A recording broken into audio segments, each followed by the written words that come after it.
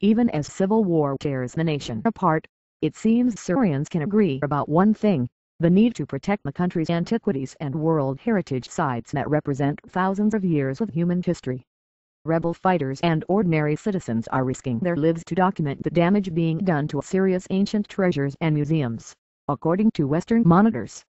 Now Bashar Assad's regime has joined in. Mahmoud Abdul Karim, Director General of Antiquities and Museums, has launched a campaign, called My Syria, in Arabic, asking communities to help protect the nation's cultural heritage from the civil strife. All 6 World Heritage sites have now suffered damage as the conflict widens, according to Emma Cunliffe, a volunteer monitor for the non-profit Global Heritage Fund. One of oldest city's destruction includes heavy looting of temples and tombs in the trade city of Palmyra and a devastating fire in the medieval souk in Aleppo, one of the oldest continuously inhabited cities in human history. World Heritage body UNESCO has led the outpouring of international concern. Aleppo dates back to the 10th century BC and the present city is deemed to have outstanding universal value by UNESCO. Pictures and video evidence gathered by people on the ground shows the extent of the damage and prove that none of these sites are now safe from the conflict, said Cunliffe, a postgraduate student at Britain's Durham University. The emergency red list targets Syria's looted treasures looting, which led to the theft of many of Iraq's national treasures during the conflict that deposed Saddam Hussein, is also a risk in Syria.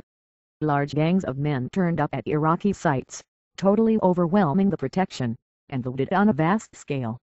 If that starts to happen in Syria, there will be problems because there's little that can be done about it, Cunliffe said.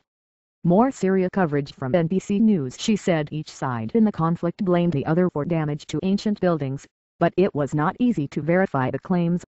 Cunliffe said many people in Syria made films showing the damage being done to ancient sites.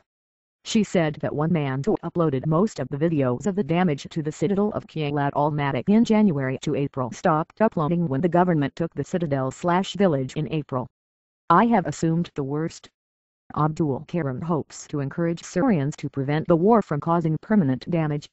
The war in Syria has hit all aspects of life, including antiquities considered the common heritage of all Syrians, regardless of their thoughts or political alliances, whether loyalists or opposition, Abdul Karim told news website Al-Akhbar following the campaign's launch.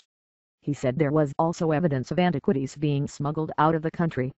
The loss to human civilization. Dan Thompson, Director of Global Projects at the Global Heritage Fund, said that there was little that could be done until the fighting stopped. The continuing damage and destruction of World Heritage sites and other national antiquities in Syria during the present conflict is not only a loss to human civilization, but also greatly reduces the socio-economic potential these sites offer to local communities and the country as a whole, he said in a statement. That present, unfortunately, the most anyone can do is to closely monitor and publicize the devastation, and plead for both sides to respect the country's cultural heritage, as UNESCO has done.